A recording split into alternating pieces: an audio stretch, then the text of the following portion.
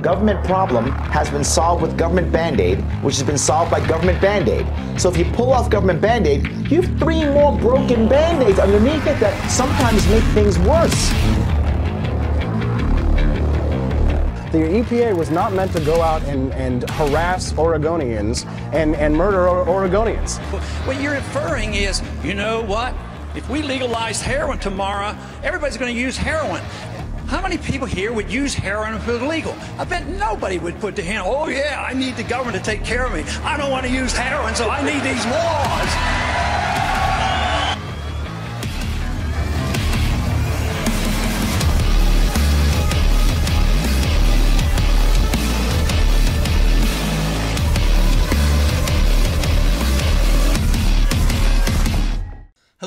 Hello.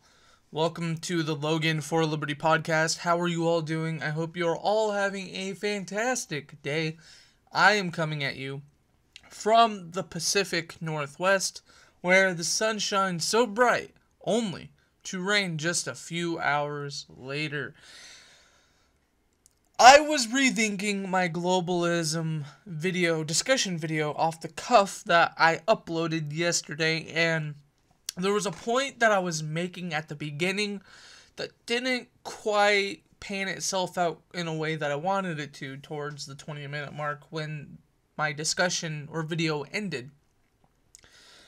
And I was thinking about it. I was going through my thoughts. I was in a retrospective type of situation. I was thinking about the point I wanted to actually make about globalism.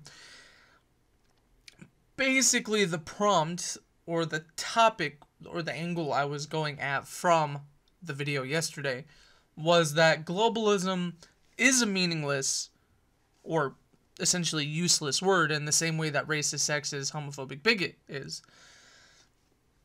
And that it really doesn't mean anything among its users. It's just one of those things that they throw at you, and I explained well, I thought I explained where globalism comes from, what they mean by it.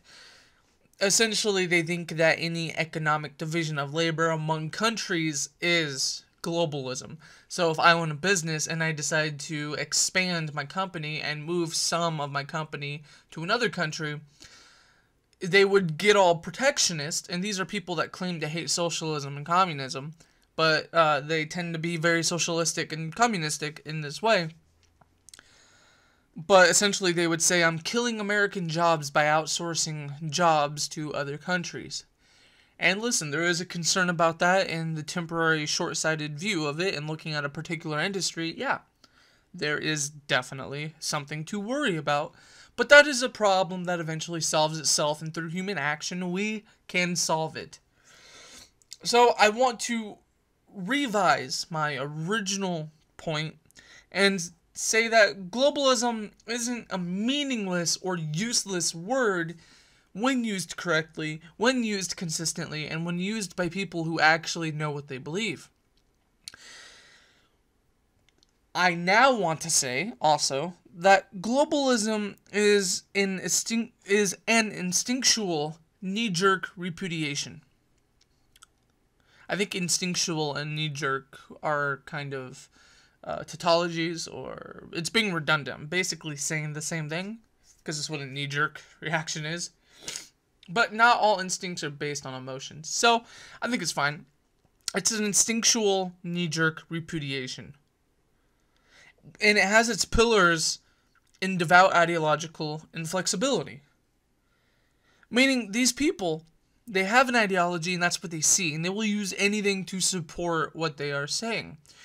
They have no consistency to their beliefs whatsoever. Their ideology is straight nationalism.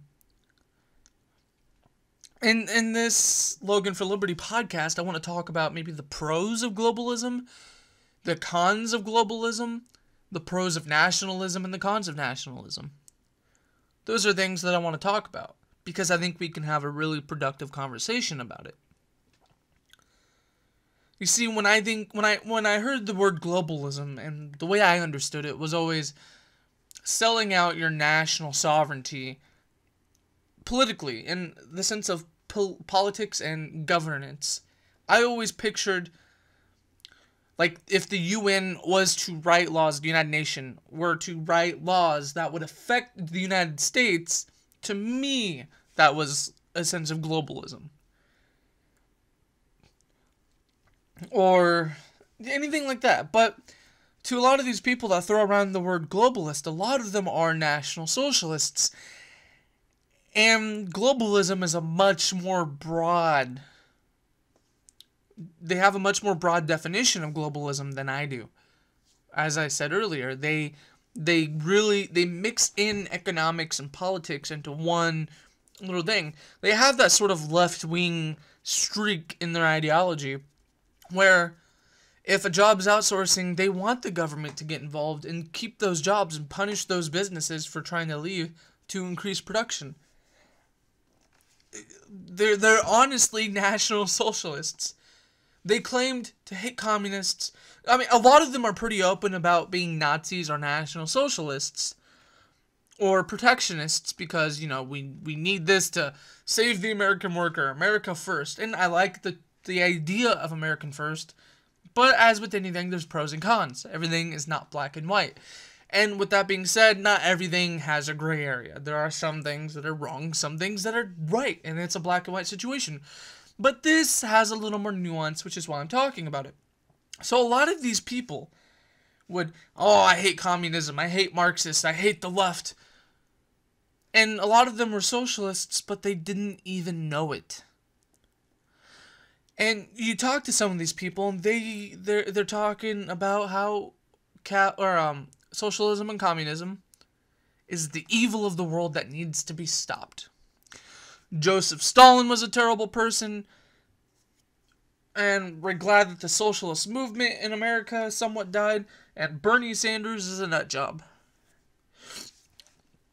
And then you talk to them, and then they start talking about how we need tariffs to protect American jobs. Or how we should punish companies for trying to leave the U.S. And I'm trying to find the disconnect between these people who claim to be capitalists but then start advocating for these quasi-socialist policies that are meant to protect the worker. And this is National Socialism, by the way. I'm not talking about the way I define communism, the way I see it. It's a redistributive, workers own the means of production type of ideology, but it has a state, like it has a centralized state that controls it. And the way I see socialism is it's the same sort of redistribution of wealth, workers own the means of production type thing, but it's not implemented by a centralized force. Socialism is administrated a little more in a decentralized manner. There's really not that many differences. Although there are different types of left-wing redistributionist ideologies. Anarcho-communism, anarcho-syndicalism, syndicism? I think it's syndicism. Cynical, no, definitely. I think it's syndicism. Whatever. Libertarian socialism, libertarian communism, Marxist libertarians, National Socialists. And in my opinion, a National Socialist is basically just a communist with nationalist tendencies. So, without further ado, I think I've already beat that horse enough. I've already explained how these supposed right-wing conservatives, or, you know, anti-communist and anti-socialists, are really old-school democratic socialists. So, let's talk about nationalism. Here's the stuff about nationalism that's good, in my opinion. This is why I like. These are the aspects of nationalism that I like. Let's say that you think that a government is necessary. Let's say that you're not an anarcho-capitalist, which is libertarianism applied consistently. That's what I see as an anarcho-capitalist, is libertarianism applied extremely consistency. You take a fine comb and then you go through, and that's how you get anarcho-capitalism. And anarcho-capitalism, it's not, they don't think that we shouldn't have any rules, but they think that the state is an unnecessary force. That state is coercion. Sorry, my allergies are kicking in. Sudden change of weather, especially here in the Pacific Northwest. It is crazy. And when you think about it, there's no reason to be agonized over the thought of some sort of globalism. I just wanted to throw that in there before I get started. But nationalism, recently, it's been treated like a scurrilous type of thing. Like it's this huge, violent, dangerous, scary, evil thing. And it's really not. It's embroidered with good ideas, and it's embroidered with some bad ideas. The things that are good about nationalism, as I was talking about, and let's be clear, any form of government you have has the ability to be usurped by any sort of clandestine or every government, whether it is a nationalist government, a globalist government, or everything in between, can be despotic. That's just a fact. Any power that is available can be usurped at any point in time. So let's be clear about that. So the pros of nationalism, though, I tend to think, if you are to agree that a government is a necessary thing to protect the rights of the individual, or that people have a right to consent to their own government, governments are better Sorry, I am struggling right now. Governments are better instituted over smaller geographical locations. The less physical area that a government controls, the better. And not only that, as we all know, because we see cities like New York, Los Angeles, where you're able to fit a massive amount of people in a small population or in a small geographical location. You already know where I'm going with this. Governments are also better instituted among smaller population pockets. The less people that a government controls, the better. And if you believe in some form of democratic processes, not pure democracy, but if you believe any sort of democracy, you want your vote to count as much as possible. Although, this is a conversation for another video, but nobody really likes democracy. Everybody likes democracy when it suits their agenda. So let me just make this point real quick. Not Democrats. If we had put gay marriage up to vote in 2012 on a national scale, and at that time, most people disagreed with it. Even blue states like Oregon, the state where I live in, which is considered California light, even Oregon voted to keep gay marriage outlawed, and Republicans are outnumbered here 2-1. So let's make that very clear. With that being said, Oregon voted to knock down gay marriage. The Supreme Court had to step in. So let's say we had a national vote about gay marriage, and it was voted down 59-41. You think Democrats would be like, oh, well, we held it up to the democratic process.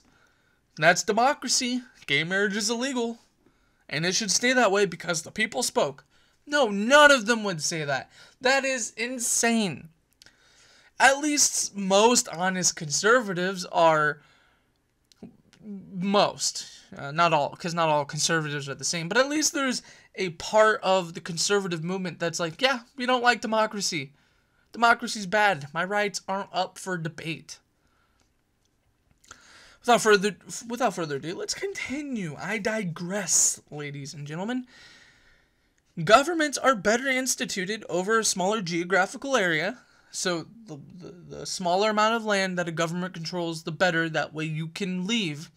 And if you believe in some sort of democratic process, whether it's voting on key issues or voting for representatives to change administrations, to have a peaceful way of changing from one group of people, from one power structure to another, then you'll probably support some sort of democratic element, like a democratic republic, like the United States Constitution was supposed to be.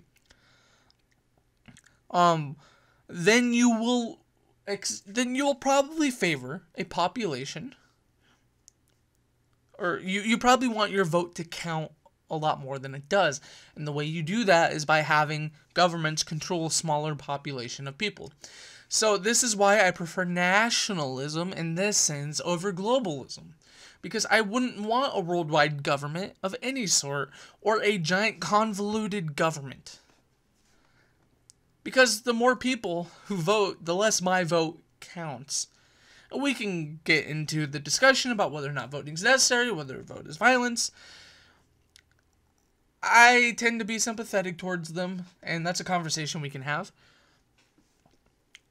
So, for example, the United States Constitution, the presidential election is not decided by a popular vote,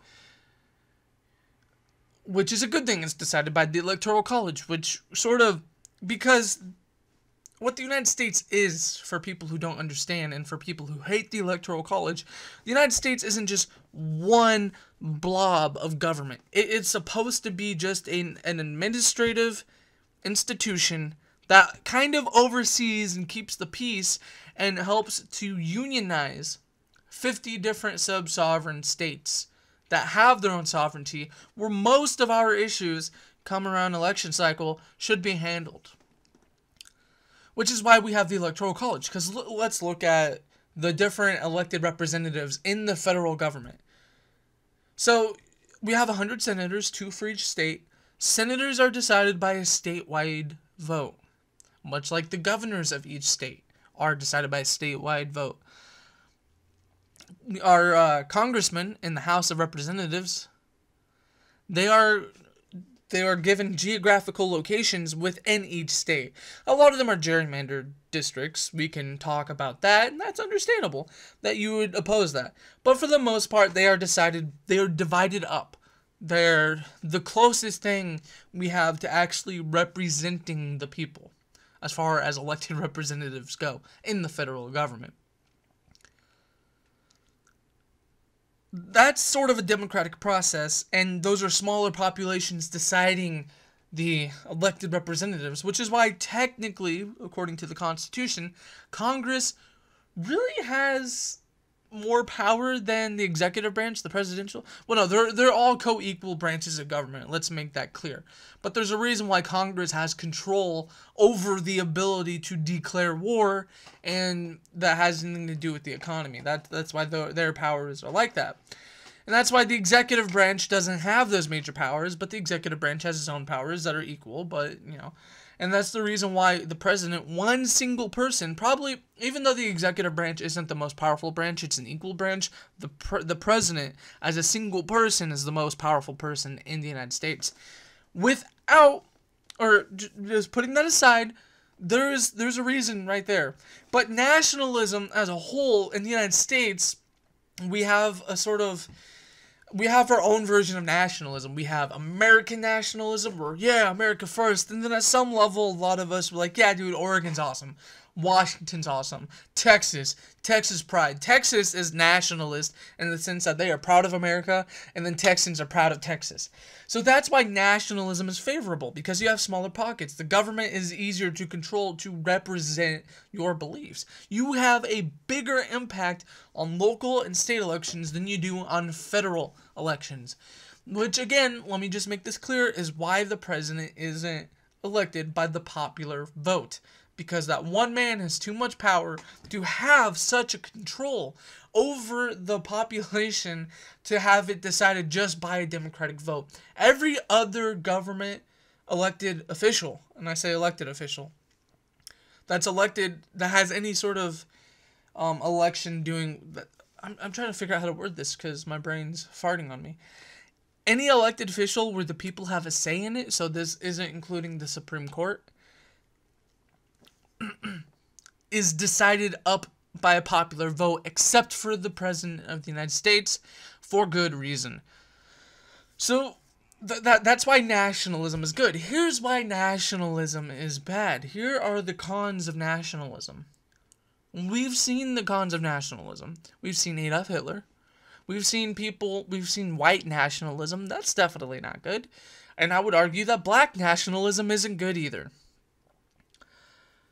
Although, believe it or not, black nationalists and white nationalists get along better than you actually think. Nonetheless, let's talk about, that's why nationalism is not good, because just like any form of government, no matter how big the population is, no matter how big the geographical area is, the population is able to vote in policies that are still authoritarian. Authoritarianism is always prevalent, whether or not you have a big area controlled by the government, whether you have decentralized governments. Any government has the ability to be usurped by authoritarians.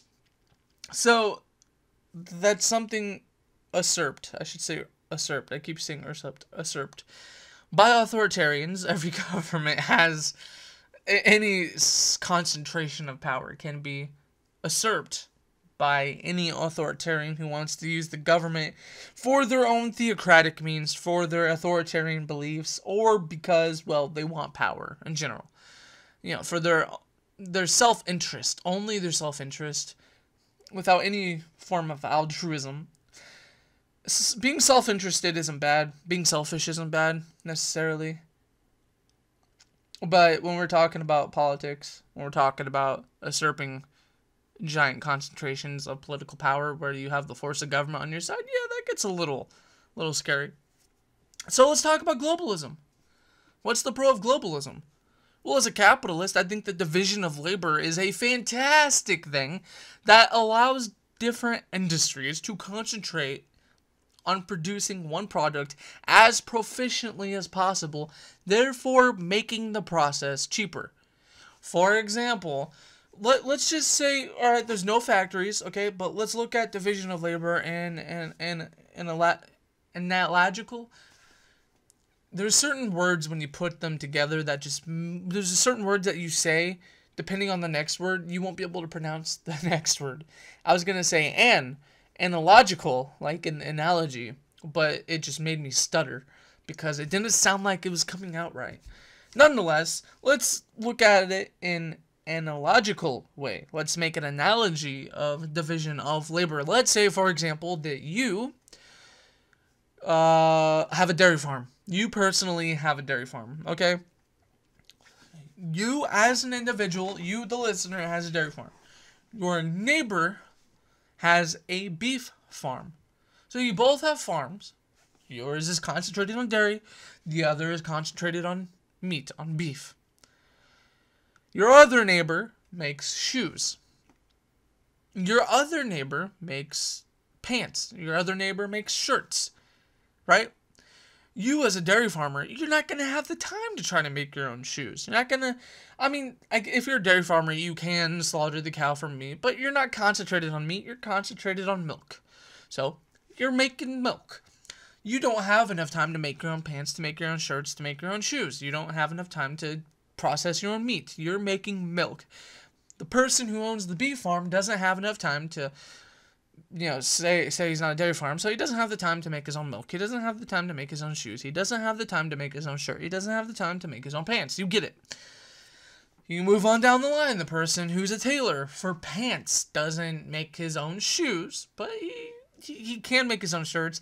But him and the other, because there's two tailors in town. There's the guy that makes a shirt, the guy that makes the pants. They decided, hey, I'll make the pants because I'll be able to produce a higher quantity of pants if that's all I make. And then the other guy's like, yeah, all right, sounds good. I'm a tailor. I'll make shirts, and I'll make a higher quantity of shirts because if you're making pants, I make shirts. We could produce more shirts and pants than we could have if I was the only tailor and I was making shoes or shirts and pants at the same time. And the guy who's making shoes, even though, you know, he's good with fabrics, obviously, he doesn't have to make pants, shirts, jackets, socks, underwear. He can just make shoes. And here's the beauty of division of labor, because we have one guy concentrated on milk, we have one guy concentrated on beef, one guy concentrated on, you know, those individual aspects that I said. And actually, let's throw in another thing into this analogy, another career. We have a doctor. Imagine if the doctor had to spend all his time trying to eat, trying to produce food and milk, nutrition, and let's say he tried also having to make his own clothes. He wouldn't have a lot of time to be a doctor, so this is where division of labor becomes extremely beneficial, because the doctor is able to treat other people, or is able to buy other clothes, buy shoes from the shoemaker, pants from a tailor, shirts from a tailor, buy beef from a farmer, and buy milk from a farmer. He is able to concentrate most of his time on being a doctor. The shoemaker, because he's not having to make his own clothes or grow his own food, has enough time to make shoes. Therefore, shoes aren't $150. I mean, they can be if you're buying designer shoes, but for the most part, you're looking, if it's on sale, $25 to $60. Depending on the brand, whether or not it's on sale, so on and so forth. You can buy a cheap t-shirt for like $15. You can buy a pair of pants for like $25. At least where I'm at, with my size. So, imagine that everything is produced cheaply, more proficiently. That is division of labor. However, most people recognize this, though. Most people recognize that they do their job and they get compensated for that, and then they can spend their money for doing this particular job in this scheme of division of labor, in the system of division of labor, and then go buy something that has been produced and created by something else. And when that person who produced this particular product gets money, they can go buy, or have, purchase a service produced by somebody else. That is the division of labor. Most people understand this. But when we start talking about it on a global scale, this is where economic globalism gets into it, people tend to freak out. And this is when you get the Alex Jones globalist types of people. Remember when Alex Jones used to be somewhat consistent? That is neither here or now. So just take that for example. So what if we want to buy cheaper steel from China? Understand that, let's say that you really want factory jobs to stay in America, right? The factory jobs are important. Okay, well, what's one of the biggest costs of factories? I've worked in a factory. As a matter of fact, I still work in a factory. And I can tell you what one of the biggest costs we have is. Steel and other metal. Steel. Iron. Processed iron. Okay? And because all our machines, they are steel, we weld, we cut a lot, we recycle, and one of the biggest costs we have is steel. Now, the company that I work for wouldn't be able to employ a lot of us if they had to buy expensive steel. But because they were who knows under Donald Trump now, they used to be able to buy steel extremely cheaply from China. Or other countries. And because they were able to buy steel cheaply from these other countries, they had the excess money to hire more people. But that's something that is overlooked because, especially in the Rust Belt, the steel manufacturers, they might lose their jobs if they're competing with China. But as a result of those protectionist policies that protect the Rust Belt, steel manufacturers, factories that don't produce steel but rely on steel, might have to cut down on some workers because they can't produce or they can't bring in the metal or machinery made by steel at a cheap enough price. Therefore, you have to lay a couple people off. You easily spend $1 million trying to bring in a new machine. Most people don't make $1 million working in these factories a year. They're between $35,000 to maybe $100,000 a year, depending on the factory and depending on the position. You just made it that much more expensive to hire these people because they can't bring in steel cheaply. And when we look at these protectionist policies that these ultra-national socialist protectionists want to implement, they're always looking at one particular industry rather than the expansive. They're always looking at it from a top-down perspective. Look at the bottom, these workers right here. But they're completely disregarding all the other industries that benefit from cheap steel. For example, the factory I work in. We need steel for our machines, but we can't buy it cheaply, and we're really careful when we weld or cut now. And as a result, our production can easily go down. And when we have any giant project to increase production, to add more machineries in, well, guess what? We can't really afford it as much as we were able to. And let's not look at it from my industry. Let's look at it from the consumer. I like drinking soda. Soda is delicious. I love Coca-Cola. It's fantastic. A tariff on aluminum, steel, yeah, that'll increase that price as a consumer. And then people working in Coca-Cola factories everywhere, or people working in America in an administrative sense, well, you know, they lose some money because, you know, it goes on. Because they have to import tariffed metals that we pay a tariff on. Our prices go up as consumers. What if you like getting canned vegetables and canned fruit and canned chili, you know, pre-made canned stuff, because it saves you time, you get nutrition, and it's cheap? Well, you're gonna have to pay a little extra on that. What if you buy an automobile? Well, you're gonna have to pay a few $1,000s extra on that. So not only does it hurt other industries that rely on these products that there's a tariff on, it also hurts the consumer. Only because we were concentrating on this one specific special interest group. And definitely we need to concentrate on them in the short term. We need to, whenever we increase production or outsource jobs, we need to recognize that, yeah, these people will probably lose their jobs. But we also need to understand that it's only a temporary thing. And through human action, they'll be able to find jobs. I kind of went on to tariffs and human action and markets a little more than I wanted to, but that is the one aspect of globalism that people don't like. But division of labor is one reason why I like globalism, because if we recognize division of labor on a local, on a statewide, and a national level, then why can't we recognize it on a global level? The con of globalism, which as we all know, is when a nation state starts selling out or starts conceding its governance, its power to govern over the people that kind of consented over it, to a international body. That's when globalism is bad, which is something I covered when I was talking about why I think nationalism is preferable to globalism. Both nationalism and globalism have their benefits. Neither one are perfect. You kind of have to take, you know, so there's not always a middle ground on things. I hate centrists a lot because there's this weird thing among centrists where they think, oh, I'm a centrist, I'm a moderate. We are so smart because we look at both perspectives and then we draw from the best. No, none of that bullshit. Just, everything's not black and white. We get it. But not everything has a gray area. We're not going to debate murder. We're not going to debate rape. Rape is bad. Murder is bad. There's no middle ground between, oh, you see, this person raped this girl because, you know, he really needed to get laid and he just sucked at getting laid, so I understand his perspective. Like, all right, you can understand the motive, but there's no middle ground on that. So this is why I dislike centrists, and I know I used an extreme analogy to make my point. But not all centrist positions are right. Not everything is on the fence. Some things are right, some things are wrong, and sometimes two sides of an issue are wrong. Sometimes two sides of an issue are right, and sometimes one side is right, sometimes one side is wrong. Therefore, the middle ground is the preferable option that actually makes sense. That is when centrism is acceptable.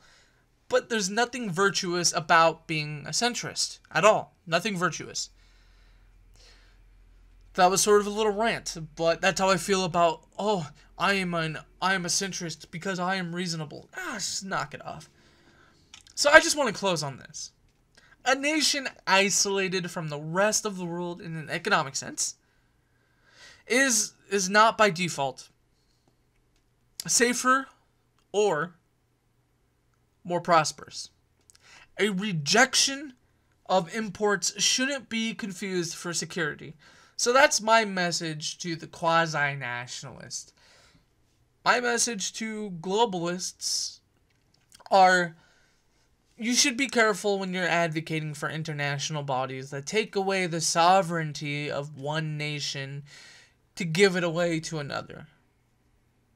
We should have massive apprehensions about an usurpation of power when it's on a national level, as well as, if not more, on a global level, where your say-so, where your advocation, where your petition, where your grievances are never met because it's too bureaucratic and too large. So that's what I want to leave this on.